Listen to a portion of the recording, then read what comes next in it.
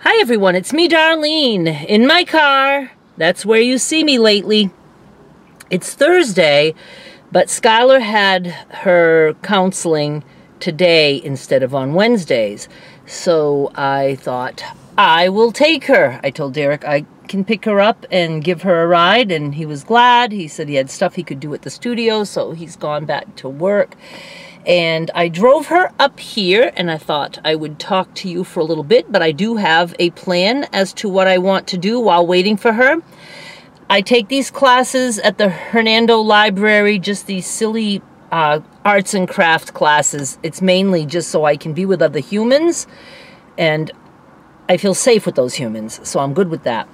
And one of those humans I've gotten to know a little bit. We try to sit together when we can, and she also goes to the classes here in Southaven. There's like 7 or more libraries that all belong like to the same thing.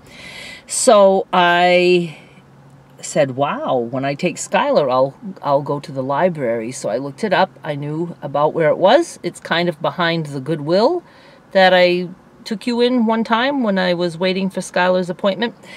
But it was like, it showed a road and, you know, down a way, library. So I take that road and I pull into what I think is the library, and I was like, why are there drive-up windows?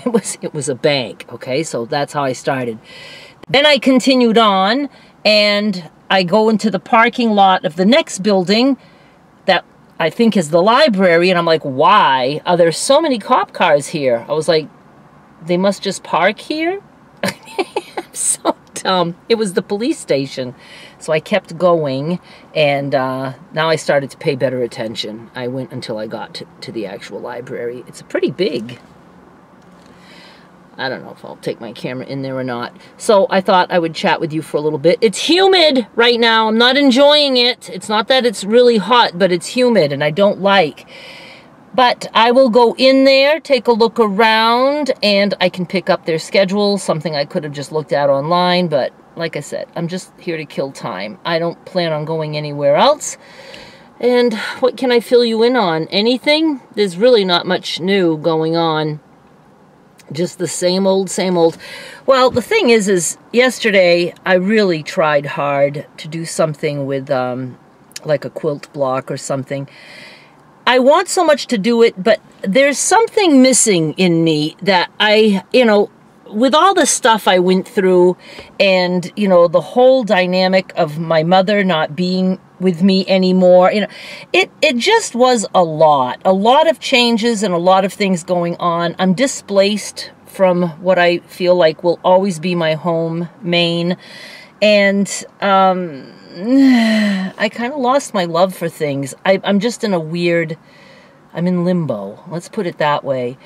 Even the fabric, the fabric sales, I'm doing it because I feel like it's really important for me to continue doing things until more time passes. I just have to do it. And sometimes, well, like every Monday or Tuesday, I'm like, I'm quitting. I have to quit this. I have to just sell what I've got, and I'm quitting.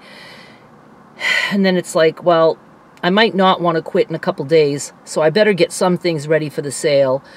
So I do. I get things ready. And then, like, today is a Thursday, and lately I've been doing early birds on Thursdays. Leftovers go up, and things that I have to cut by the half yard. People can order how much they want. And it's like, I'm glad I have that to do, to just take my mind off things. And so it's good that I keep working. YouTube, I think I could always keep doing it, even though I do go through really, really rough patches. But I'm trying to teach myself that with YouTube, it's okay to record what I'm able to record and not worry so much about losing this chunk of subscribers because I'm no longer talking about this, or losing this chunk of subscribers because I'm no longer doing sewing videos. You know, I have to not worry about that. Right now I've been doing car vlogs. They've been feeling good to me, and you know, so that's what I'm doing right now. But anyway, I tried really, really hard. I even had fabric out, and I was just there at the table, and I was like, okay, I got to go get my camera. And I just started bawling my eyes out. I was like, I can't do this. My heart is just not into it.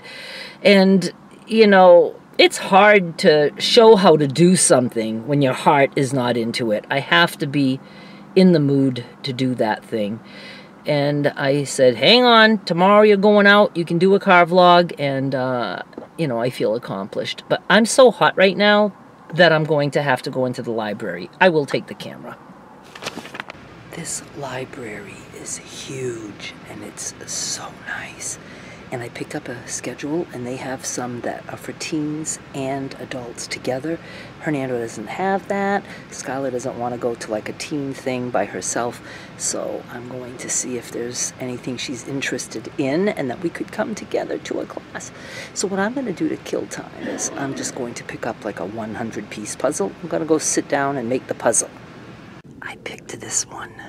It's only 100 pieces, and the pieces are pretty big, so let's see how I do.